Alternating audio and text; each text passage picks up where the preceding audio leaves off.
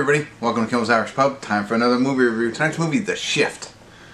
So very bleak IMDb synopsis. After meeting a mysterious stranger, a man must escape a dystopian world to return to his wife. That's all it says. It's only 5.7 on IMDb. 3,825 people. Neal, McDonough, Sean Astin, Kristoffer, Polaha. See if I recognize anybody else. I think there's other people in it too, but that's what I got for right now. I'm sure some other people will pop up. It says on here, it doesn't even say, like, it doesn't say drama or comedy. I am 97% sure it is a faith-based movie, hour and 55 minutes long.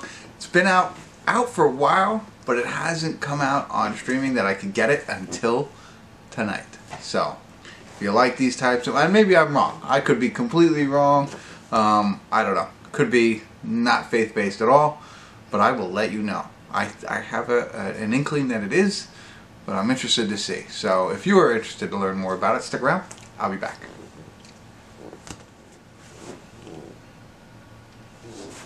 Hey everybody, want to do the rare check-in here. We're watching The Shift. We're at the 23-minute, 32-second mark. I know, very, very early, but rarely does a film grip me this early on. And I knew if it goes in a different direction and it doesn't hold me or whatever, I would fail to remember and talk about this at the end. So that's why I wanted a quick check-in.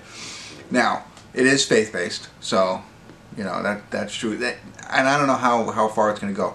But at this point, even if you're not like a believer in God or whatever, and not into these types of things, if you're aware of religion, and the God versus evil kind of conflict that exists in the world, and at least the story behind everything, and the story behind religion and stuff like that.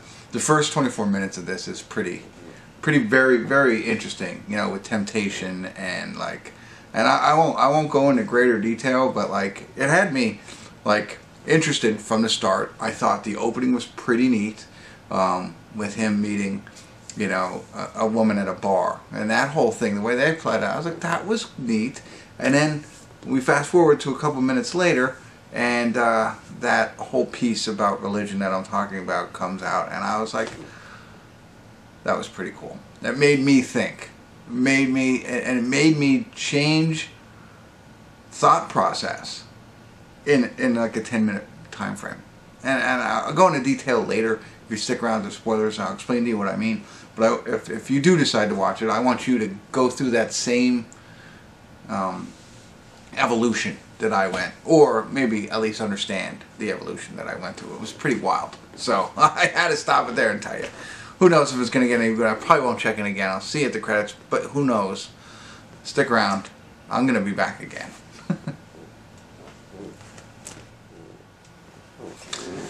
Hey everybody, we're at the credits of The Shift, and I would say it was, it stayed pretty good. It changes, I mean, it doesn't change. I mean, it kept the same thing, but I would say the excitement kind of leveled off a little bit right at that point. And I thought about it here as we go through, faith-based movie, truly faith. It is kind of heavy on the faith side, so if you're not into that, you won't be into this.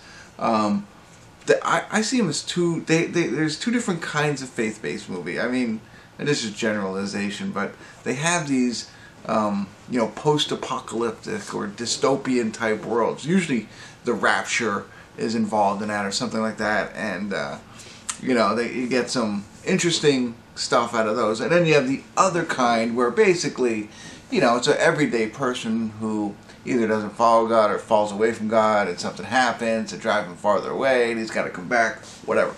That kind of thing. So, two different kinds. So this one's more of the sci-fi, futuristic, dystopian, type situation. So that going into that. And I like those. I think that was pretty cool. I like what they do. So if you like sci-fi kind of things, this is in it. Like The Shift, just to give you a little inside information, The Shift is shifting from reality to reality. The theory is that, every decision you make creates another reality. you know, what happens if you didn't make that, you know, and it goes one way, it goes the other. So there's all these different realities. So there's some reality hopping, if you will, which is, I don't know.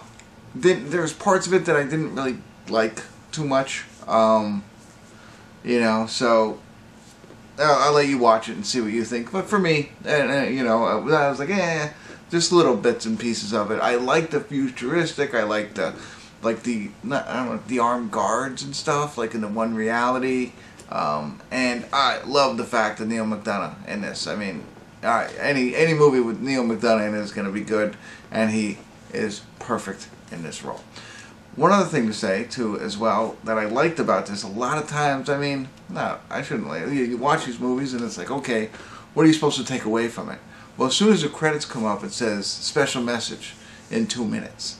So of course I fast forward to that, and it shares with you the message that they're trying to, you know, bestow upon us as the viewers that you're supposed to take, and it's more enlightening than, you know, I thought I got it for the most part, you know, but I was really on the surface compared to the way they, and it's not long, but gives you, I was like, oh, okay, makes more sense now to me, and more powerful.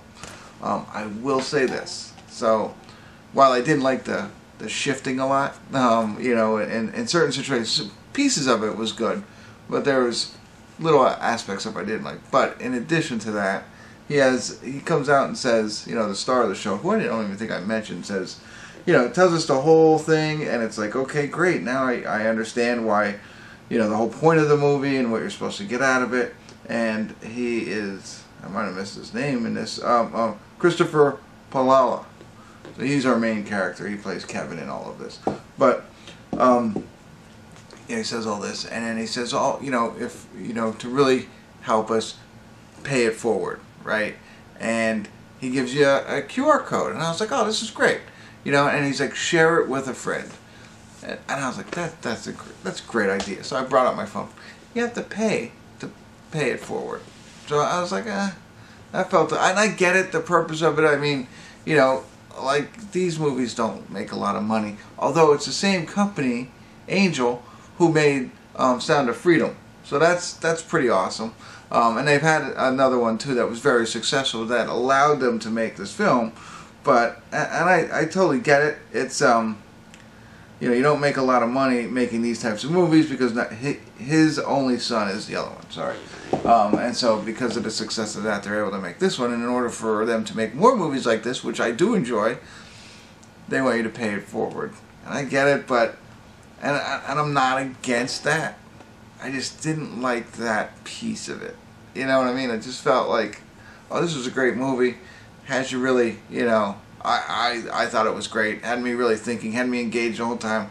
Really wasn't on my phone at all, and it's a longer movie. Liked the message, liked going deeper into the message, and then they were just like, I don't know. I don't know if there's I get it, and I think there's a better way to do it, I think, but that was the only thing that kind of brought me down a notch before I did the review. Like, I wish I would have just done the review while the credits rolled before I got to that special message, and I think I would have had a higher energy at this point, but that's it. I mean, there was parts through this movie, I'll leave you with this, there was parts through this movie where I was thinking to myself, this was probably one of the best faith-based movies I've ever seen. You know, through most of it, until it started doing the hops, I'll say. But, because it really makes you think. It really does. I mean, I think, you know, for us mortal humans, it would make people think, and I enjoyed that. So, there you go. I rambled on enough. Check it out if you're into anything like I said. If not, just skip it and move on, and I'll have another review for you coming out tomorrow, and you can check that one out. But I did enjoy it. I don't want my demeanor right now to ruin the excitement over it all. So there you go. Just being honest. Thanks for tuning in. Kimmel Irish Pub.